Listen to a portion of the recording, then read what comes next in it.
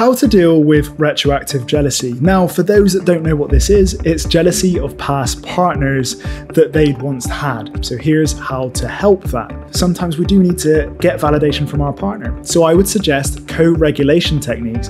Stare each other in the eyes and do a 1-minute stare off and say, I love you. We want to be chosen. We want to create that security.